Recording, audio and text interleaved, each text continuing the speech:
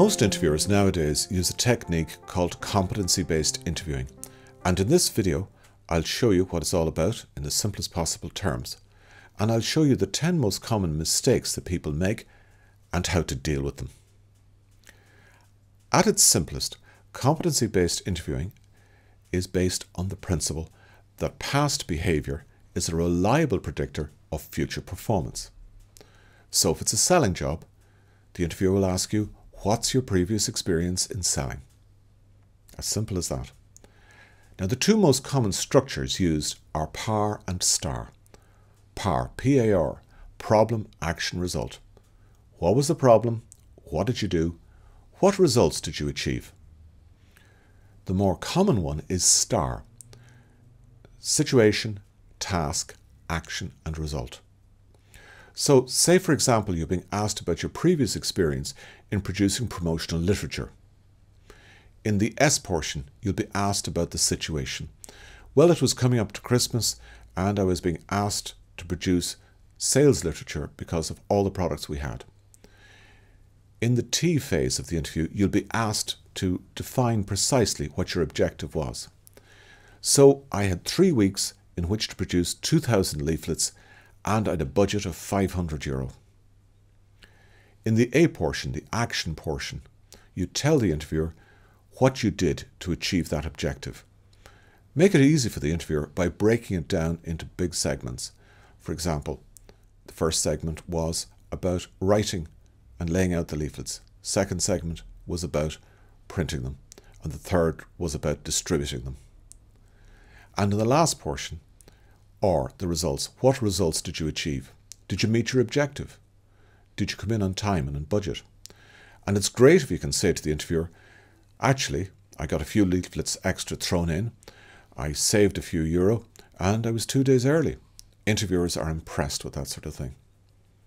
Simple, isn't it? Well, it's not that simple, because here come the 10 most common mistakes and how to deal with them. 1. Using somebody else's experience and claiming it as your own. Don't do this. Believe it or not, some people look around for good examples to use in competency-based interviews and they get into trouble because interviewers are trained to find out date, time and detail. So don't bluff. 2. Spending too much time explaining the situation. You don't get points here, so keep it brief. 3. Not defining the task precisely. Some people say things like, well, I was asked to do something about the problem. No, precisely define your objective.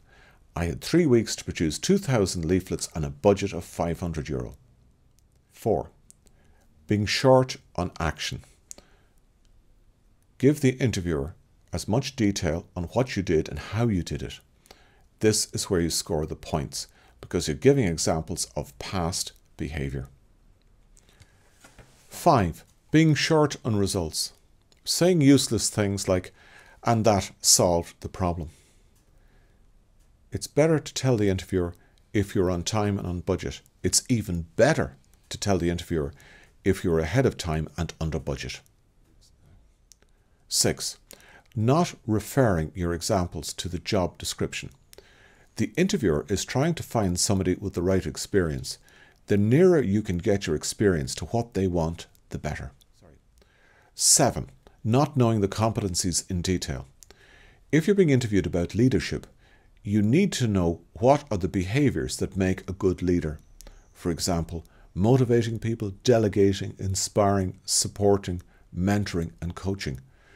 This takes a lot of hard work because you've got to relate these sub-competencies to your experience and show that you've actually done these things in the past.